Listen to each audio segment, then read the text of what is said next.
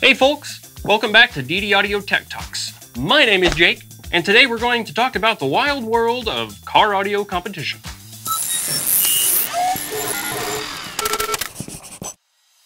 Some of you may be familiar with the various ways to compete in car audio and aspire to join the fun, but haven't quite made the leap into the competition arena yourself. You might be thinking, I don't have the money for that. There's no way I can compete with the huge systems already out there. Well, fear not, my friends. With multiple organizations and a plethora of classes available, there are plenty of ways for you to compete and have fun doing it. The 2019 competition season has recently come to an end, and competitors have gone into rebuild and tuning mode in preparation for the 2020 season. For those of you that want to get into car audio competition, there's no better time to start. In the world of car audio competition, there are two main areas: SPL, or sound pressure level, and SQ, or sound quality. Just to generalize, the SPL categories are based around getting loud, while the SQ categories are based around sounding amazing. So let's talk about the various organizations that hold these competitions. First up, we have IASCA, or the International Auto Sound Challenge Association. IASCA is the largest and oldest of the competition organizations, and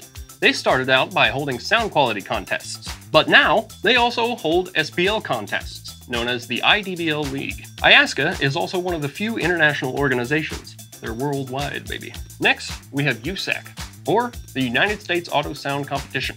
USAC started out at Thunder on Wheels in Mississippi with a bunch of dudes metering their cars in parking lots just for fun. But in the 90s, when their popularity spread like a wildfire, they took their journey overseas and added the lowercase I to the end of their name and would come to be known as United States Auto Sound Competition International.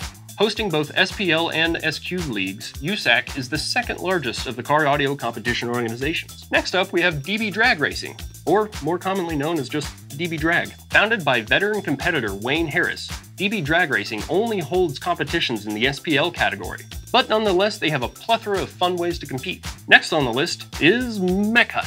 MECA, or Mobile Electronics Competition Association, is a newer and smaller organization exclusive to the US. Founded on keeping competitions both fun and exciting, they host both SPL and SQ competitions, with a plethora of fun and interesting ways to compete. Last on our list is good old Midwest SPL. Midwest SPL, as you could probably guess, is confined to the Midwestern United States, and they only hold competitions in the SPL category. So you're probably thinking to yourself, holy crap, Jake, that's a lot of organizations. Which one do I pick? Where do I start? Please help me. Fear not, my friends, for I possess the power to summon help in this time of great crisis. Without further ado, I present to you DD Audio's own master competition guru and former IASCA judge, the one, the only, Mr. Aaron Trimble. So Aaron, when does the competition season start up again? How much time do I have left to get ready? Really, the season actually does start right back up as soon as finals are over. In fact, at a lot of finals, there's a triple or quad point event in tandem with finals that you can compete in additionally. Typically, you're going to find that they're going to start up again in spring. You know, March, April is going to be where you start seeing a lot of these shows come up. Now, if you're trying to go for the first show of the year, the biggest one is going to be the CES Showdown held in Vegas. It's done in tandem with CES, but it's not sponsored by CES. Is it true that you have to take out a second mortgage, buy a van, fill that van with concrete, then spend like $100,000 on gear to be in these competitions? It really depends on how big you want to go into it. If you're interested in some of these big walled vehicles and you want to be competitive in those classes, yeah, they're not inexpensive to get into. But the cool thing is a lot of these formats, a lot of these organizations have smaller, more entry-level classes that you can get into where, you know, even the guy with a pair of 12s in the trunk of his vehicle can still be competitive. Team Mini does great with theirs. Now, theirs is a little bit more modified, and they've been working on that car for a couple of years. They have a lot of time into it, yeah. But again, they're doing very well in their class. Obviously, they won this year. They got their championship, and they did it with a pair of 10s. Where should someone that aspires to compete in car audio get started? The easiest classes to get into are going to be the straight SPL ones, where you're essentially playing for a tone. It's the easiest to understand. You don't have to worry about a whole lot of goofy rules or anything like that. The judges will put you into a class. You'll wait for your turn. You'll go into the lanes. You'll play a series, or a single or a series of tones in order to determine where you're at what frequency you're the loudest. It's very simple. When you start getting more comfortable with it, that's where you'll do stuff like bass boxing or street beat, where it's a musical class and you're judged over a range of time. Every org really does a good job of making something that's safe for the entry-level competitor or a brand new competitor. They try and make sure that they do a really good job of that. The only time when I would say you wouldn't necessarily want to compete in something would be at like a big world final show, you know, or a world record show. Those ones, they're a lot more scrupulous with the judging methods. So if there's little things that are wrong with your vehicle based on the rules, they're gonna pick them out a lot more. Whereas a single point or a double point event, those ones, you know, oh man, I have an amplifier where it doesn't, or where it shouldn't be, or maybe my enclosure is a little too tall, so it bumps me into a big crazy class. A lot of times they'll give you mulligans for those because they understand that maybe you're not competing on the regular or something like that. Should someone that wants to compete decide on what they're going to compete in before they go all in on designing and building a system? If you are going to compete with the intention of winning, like that's your goal, absolutely. You should absolutely figure out what class you want to be in.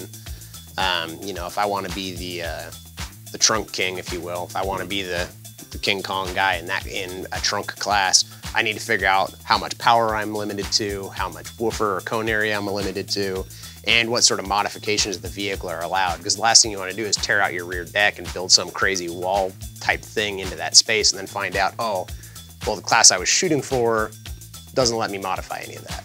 So you end up getting bumped up into the next class where maybe guys have more cone area or more power, and that will put you at a disadvantage. Which competition organization is best for me? Should my choice be influenced by my location? Yeah, Midwest is pretty much limited to the Midwest. I've seen them go as high as Chicago. They go out, you know, I don't know if they've gone to Colorado, but you can definitely find them in Missouri and Oklahoma, things like that. But you can pretty much guarantee that if you're going to compete in the US, you will be able to find a competition for USAC, DB Drag, and IASCA. Mecca, I've seen them nationwide, but they're a lot more hit and miss. They are definitely more focused up in the northeast side of the country. Once someone has entered the world of car audio competition, what can they expect to happen at their first show? Biggest thing you need to do is make sure that you go to the judging tent right off the bat, get checked in. The judge will help you figure out what your class is. Depending on what you've got in the vehicle, they may even ask you to pull up to the judging tent or the judging lane and show off your system so that they can get kind of a better idea on where you should be placed in what class. Past that, it's basically just waiting your turn, essentially. Some shows will be a lot more loose, and they'll say just form a line and we'll get everyone through. Some organizations will give you a specified time, especially when you start getting to larger shows. If you decide to attend something larger like Slamology up in Indianapolis or Slamfest or something like that, typically they will give you a time slot. Just because there's so many people competing, they want to make sure it's organized. So it's best just to make sure that you talk to the judge when you get to a show and find out kind of what the etiquette is. What are some good rules to abide by? For example, I've heard you mention lane etiquette. Can you elaborate on this and some other ground rules that beginners might not know right off the bat? If you're not sure what's going on at a show, if it's your first time, the best advice that I can give is to watch some of the people before you. Typically, like if you're gonna compete in any of the organizations, they will often ask you to keep the vehicle closed, whether you're competing from the outside of it or the inside of it, until your run is done, right? Don't open the door, don't lower the windows, any of that sort of stuff. Especially when it comes to a high-level competition, they can disqualify you oftentimes for opening up your vehicle or changing the environment mid-run. So keeping the vehicle closed is always good. Making sure that you run inside your time limits is good. Like I said, if you watch a couple of people ahead of you competing in the same format, whether it be IDBL, bass boxing, you know, mayhem, whatever, watching ahead of time will oftentimes eliminate a lot of questions. What's the car audio competition community like? You will find that the people that you actually see at shows are not typically the people being dicks online. So you've got a lot of talkers online, and you've got the people that actually show up and do the damn thing. And those are the true blue people that you're typically going to want to associate with. And you'll find them pretty quick. Thank you for your time, sir. You bet. And much appreciated. Whether you're an enthusiast with a small system and an aspiration to compete, or just a kid that's still waiting to get his first car, hopefully this video has helped you understand a bit about the world of car audio competition. If you need help deciding where to start on your first system, head over to ddaudio.com/dealers to find a dealer near you. If you're a DIY enthusiast and need help with a box design, feel free to give our customer service department a call. Either of these resources will be more than happy to help you out on your journey into the world of car audio competition. If you liked this video, be sure to hit that subscribe button. Maybe click the little notification bell next to it too, and you'll be notified anytime we post a new video. Also be sure to check out the playlist link at the end of this video for more DD Tech Talks. If you have suggestions for future videos, feel free to let us know in the comments. Just be nice to each other and stay positive. That's what the car audio competition community is all about. As always, thanks for tuning in, folks. We'll see you right here on the next DD Audio Tech Talks.